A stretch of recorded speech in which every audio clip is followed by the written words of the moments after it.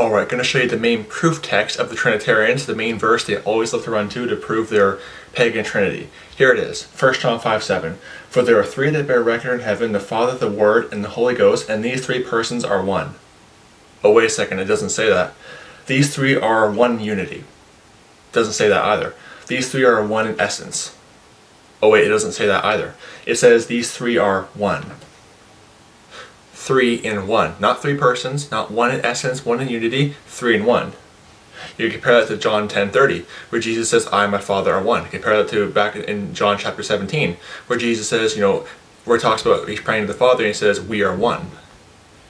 He that hath seen me hath seen the Father, John 14:9.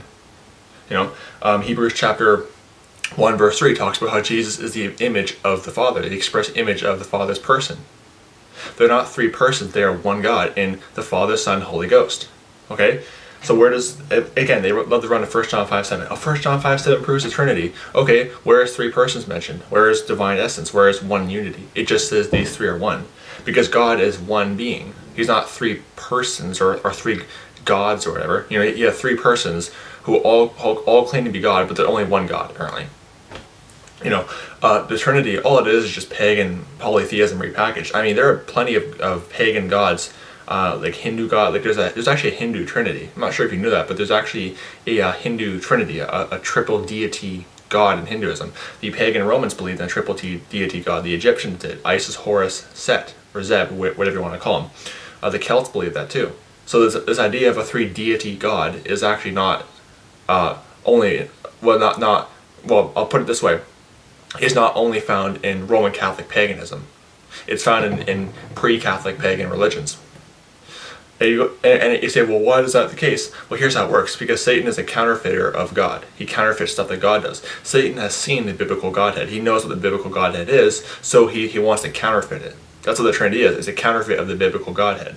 Because God is three in one, and the three can separate. You see, like where Jesus is at the right hand of the Father, the baptism of Jesus, he's in the water, the Father's in heaven, the Holy Ghost comes down like a dove. He wasn't a dove, he came down like a dove. Like a dove, not a dove.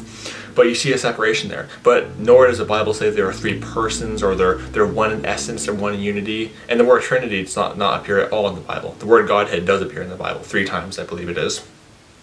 But Satan has seen the biblical Godhead, so he wants to pervert it and create this Trinity, which is a perversion of the biblical Godhead.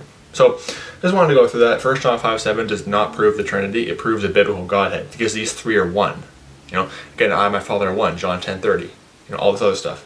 A good way to refute the Trinity also, a bit of a side note, is in Matthew 28:19, we're told to baptize in the name of the Father, Son, and Holy Ghost, but in Acts chapter... Let me just check actually. Acts chapter, I think it's either 19 or 9. Chapter 19 verse 5. We're told to baptize in the name of Jesus. So how does that work? Are there 2 baptisms? Because the Bible says there's 1 baptism. How does that work? Because the fullness of the Godhead dwells in Jesus Christ. Father, Son, Holy Ghost, they all dwell in Jesus Christ. Again, Colossians 2:9, for in him dwelleth all the fullness of the Godhead bodily. So that was a side note, but that was free, by the way. But yeah, the Godhead is not found, or the Trinity. Sorry, slipped up right there. I know my enemies are probably going to take that and twist it and say, look, he denies the Godhead. I guarantee they're going to come out with that. But 1 John 5:7 does not prove the pagan Trinity. It proves the biblical Godhead. Okay. Thank you for watching. God bless you. Goodbye.